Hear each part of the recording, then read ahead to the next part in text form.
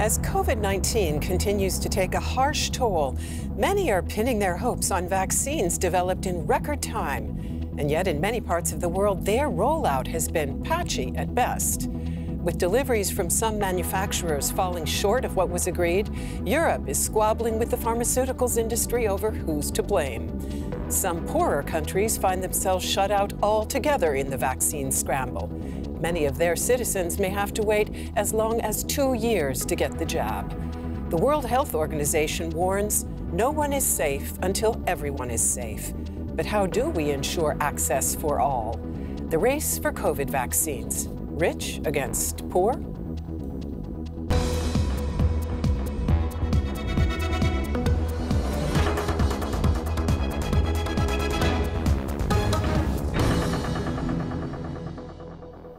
Welcome to the Point. It's my pleasure to introduce our guests, beginning with Mekonnen Mesghena. He is head of migration and diversity at the Heinrich Böll Stiftung, and he says, what this pandemic demonstrates once again is the global epidemic of injustice that we never managed to bring under control. And I'm very pleased to welcome to the program Frank Ulrich Montgomery. He is president of the World Medical Association, and he thinks the vaccine was developed in record time. Supply chain bottlenecks are perfectly normal. A vaccine for hundreds of millions of people isn't something you just pluck from thin air. And we're very pleased to have with us, joining us from Brussels, Alexandra von Nahmen. She heads DW's studio there, and she says, with the EU scrambling to vaccinate its own citizens and the US absent as a global player, China and Russia are winning the vaccine diplomacy race. So let's start right here in Germany, Dr. Montgomery. Germany has just decided to extend its lockdown, although in fact infection rates have been dropping and vaccine availability is on the rise. Is that caution on the part of the government justified? It is a very important caution. It is very much justified because although figures drop, they drop too slow. And we know that if we start from a too high level to go back into normal life, we will be up very quickly again. And the third wave of the disease will be much worse than the first and the second. So I think it's a good policy. Let me come back to that WHO motto that I quoted a moment ago, that no one is safe until everyone is safe. The fact is that a number of Germany's neighboring countries are easing restrictions. So will Germany's tighter lockdown really be effective under those circumstances? It will definitely be effective, but it could be even more effective if we would have a sort of European solidarity by all doing the same things. But I think it's worthless to discuss that at this moment now, because it simply is not there. Mm-hmm. And we'll come back to why. It would help a lot. And we'll come back to why it's not there in a few moments. But let me first go to Mekonnen Mesghena and ask you about the situation also in terms of global equity. Germany's chancellor frequently points out that we are all in this together, essentially that WHO motto once again. And last fall, she appealed to the G20 to do far more to ensure fair distribution of a vaccine. Are you seeing any evidence, both here in this country, in Europe, and internationally, of real action to mitigate what your statement referred to as an epidemic of injustice? Well, I truly believe that there is the intention to work more in solidarity and also to have a better distribution. Practically, I don't see any actions on the ground because since last March, many of the African countries in Asia and Latin America has been fighting on a sole ground without any sanitation, with lack of resources, let alone with any high developed vaccine and so on. So what I see is there is an intention to always think the poor within the context of sharing the resources we have. But looking into what has been done so far, I don't see any encouraging actions. So I'm so far pretty much pessimistic. Again, we will come back to dig a bit deeper on that. But let me go now to Brussels. And Alexandra, as I mentioned, even in Europe, there are disparities, both between the containment approach and in the vaccine rollout. The EU Commission has repeatedly pledged that the EU must act as one. But the reality on the ground is pretty different, isn't it? Yes, you're right. It is different how member states are handling the pandemic, what measures they already introduced or are about to introduce.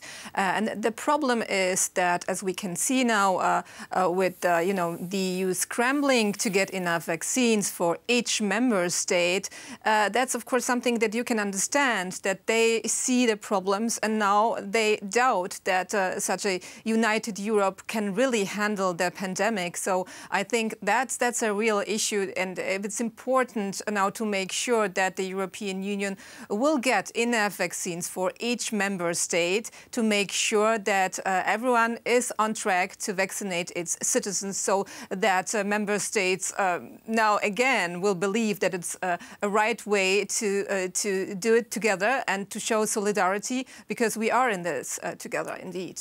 Pointing out the enormous importance of political trust and confidence there. Again, something we'll come back to in a moment. But let's first take a look at where things stand in Europe at the moment. As we've heard, the speed with which the COVID vaccines were developed is a startling advance, and it sparked hopes that we'd soon put the pandemic behind us. But those hopes have given way to anxious competition and envious recrimination. The UK is vaccinating people faster than any other country in Europe. On December 2nd, 2020, it became the first country in the world to grant emergency authorization for the COVID-19 vaccine from BioNTech and Pfizer. The UK government signed deals for the vaccine last July. The EU didn't manage that until months later. It waited for the normal authorization procedure before starting inoculations. In January, an order for 300 million more doses was placed. The EU's vaccination rate has been disappointing despite newly approved jabs from AstraZeneca and Moderna. Too little, too late? The EU Commission faces harsh criticism for its vaccine rollout. Orders in the name of the 27 member states have been placed with several companies, but only a few of them can deliver. And Eastern European countries seem to want to save money, and France wants to prioritize its own drug companies. The Commission blames pharma companies for delayed deliveries. The companies, on the other hand, claim limited production capacity is responsible. Who is to blame for the EU's vaccine dilemma? Let me put that question straight away to Dr. Montgomery, coupled with a question or a criticism that we're often hearing at the moment in regard to the negotiations between the EU Commission and the pharmaceutical companies. Some critics are saying that the EU prioritized cost over speed of delivery. Do you think that's right? And even if it did, would there be some justification to that? I would say we know today it wasn't right, but it was justified at that moment because countries, poorer countries in the European Union couldn't pay the price which was called up by companies like Pfizer.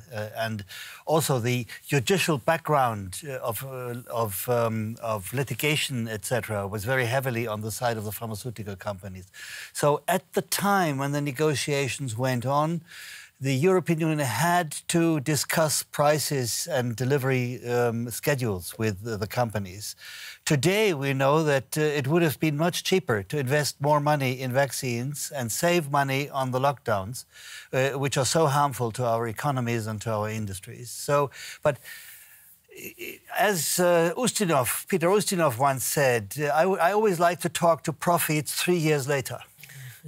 And I think that is the problem we have now. We are past the stage. It has been a mistake. Now we have to make the best of it. What Dr. Montgomery just described, Mekonnen, is a bit of that dilemma of damned if you do, damned if you don't. Some critics say the EU should have been more aggressive, competed harder against countries like the United States.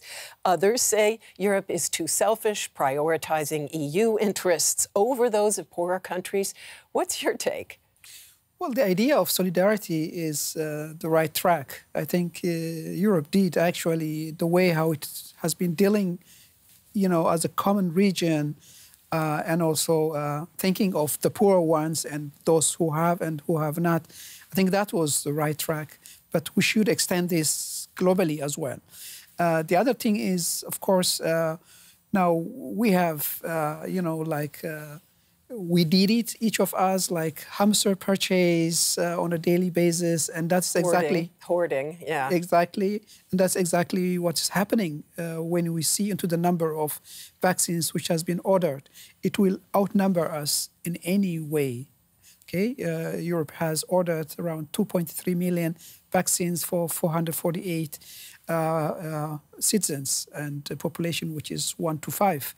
UK has over 400 million vaccines for its 68 million population, which is around 6 vaccines to 1 citizen. And this is exactly what troubles me when we look into the global situation where we have regions where they don't have even just a vaccine per citizen, or let alone twice, and so on. So I think the idea of solidarity of the EU, that is the way how we should also handle on a global way. Although I know that some countries has been more aggressive, like UK or Trump or Israel, also how they dealt at the beginning with the price politics and so on. So they are so far successful, but when we think on a more regional and global way, national solutions were never the best way to deal with this pandemic. Alexandra, staying in Europe just for the time being, would you say that Brussels and EU member states have done enough to ensure equity of distribution of a vaccine within Europe? I think, yes, that's what was the goal of going together and procuring vaccines together. And this was rightly the goal, because now we are hearing from poorer countries within the European Union praising this approach and saying we are happy because otherwise we wouldn't have had vaccines at all. On the other hand, we have to say that that was, of course, a reason for the European Union to move slowly, much slower than the UK, for example, or Israel. And mistakes were made. That was EU Commission President Ursula von der Leyen said repeatedly. We were too late granting authorization. We were too optimistic with regard to mass production of vaccines. And we were also too naive, maybe, to believe that everything will arrive in time. But still, I think this approach to procure vaccines together so that everyone will have eventually enough of them to inoculate its population was the right step, the right decision to do. Dr. Montgomery, your opening statement says that supply shortages are standard, they're normal, and you're essentially cautioning everybody to just be patient. And in fact, we do hear that there will be a great more vaccine coming online in the second and third quarters of this year. But the question is, how much time do we have? How quickly do we need to get that vaccine into people's arms in view of these new mutations? Oh, we should have done that months ago. But we are not talking of a cookery recipe somewhere. We are talking of a highly complex chemical product which is produced. Sometimes it takes more than 3 months to produce a single molecule of this vaccine, and a lot of things can go wrong during the production line. I remember a year when the whole range of influenza vaccines were destroyed for a simple technical mistake, and therefore we must be fair with the companies as well. And we must also realize that some of the very prominent factories that produced in the past, like Sanofi Aventis, totally failed on producing a vaccine up to now. And so they are now offering their production plants to the other producers to produce more vaccine. But it's not like a switch which you turn around and one day you produce vaccine A and the next day vaccine B. It takes up to 3 months to build up a production line. And this has mere technical reasons. So if you buy vaccines, 2.3 billion doses of vaccines, to imagine that they're all there in the first quarter of 2021 is an illusion. Do you ever worry that we are relying too much on the idea of a vaccine as a kind of silver bullet, the bullet that will solve all of our problems? given those mutations, the chancellor has said we could be looking at a situation where we have to vaccinate people anew every year. As we do with influenza. I have no other silver or golden bullet in my gun. It's the only thing we have. There is no direct therapy against the coronavirus. There is a coming vaccination, and we have to be quick with the vaccination, because the more people undergo the infection, the more mutations will form in these infected people. So our chance is to get as many people vaccinated as fast as possible, also to avoid mutations. And of course it can happen that there is a mutation coming out, a variant that is more dangerous than the present variants, and then we have another problem. But we solve problems when they are there. And that's why I think we need, an urgent global strategy. Even we cannot live in a permanent lockdown. Even if we vaccinate every citizen here, and then at one point try, open everything and then start traveling and so on. So if we have this injustice, if we have this imbalance globally, then we will fall down again to the same situation. That's why I think not only on the basis of vaccination, but on the basis of keeping all people safe globally. I think this is another approach why we should think, in a far-sighted politics, rather than, we vaccinate every citizen and then we are out. But far-sighted politics, if I just may say that, our politicians in Europe are under extreme stress from their public. So once we have started real vaccination campaigns and have a sufficient amount of people vaccinated here, then I'm sure we will extend our solidarity towards other countries. But it is over-expecting politicians in the European region if you think they would sort of hand it out first to other nations out of solidarity. They have to look after their own citizens as well. Let me come back to that in just a moment, but take to Alexandra the question of vaccination becoming a political football, because indeed it's become a very political issue, both within Europe and beyond. Now, we are seeing some European countries actually turning to China and Russia for vaccines. Serbia, Hungary. Is this simply good health policy on the basis of the supply shortages that are currently there, or is there more at work here? Well, I think it's fair to say that China and Russia are, of course, watching closely what's happening in the European Union and how the EU is struggling to get enough vaccines. And they started last year offering their vaccines to Africa, to Asia, to South America. And now even in Europe's neighborhood, you have countries like Serbia, for example, who are more than happy to get Russian and Chinese-made vaccines because they are so desperate to inoculate their citizens, because they were promised by the European Union that help would come, but there is nothing to see it. And even within the European Union, with Hungary, for example, who approved the Chinese vaccine, one of them, and who also is using Sputnik 5, you see that China and Russia, with their strategy presenting themselves as a savior as saviors of the world, they are quite successful, even in the European Union. Hungary, of course, is an outlier in other respects within the EU at the moment as well. Is this a political statement on the part of Hungary that it's looking to these countries for support on vaccines? And what do you think are the implications for relations within the EU, briefly, if you would? Yeah, so we have to, of course, consider that Hungary has always had good relations with Moscow, historically speaking. But this is very embarrassing for the European Union, because it also shows that it was not as successful as it claimed to be securing enough vaccines for the European Union. Let me take the same question on to Mekonnen.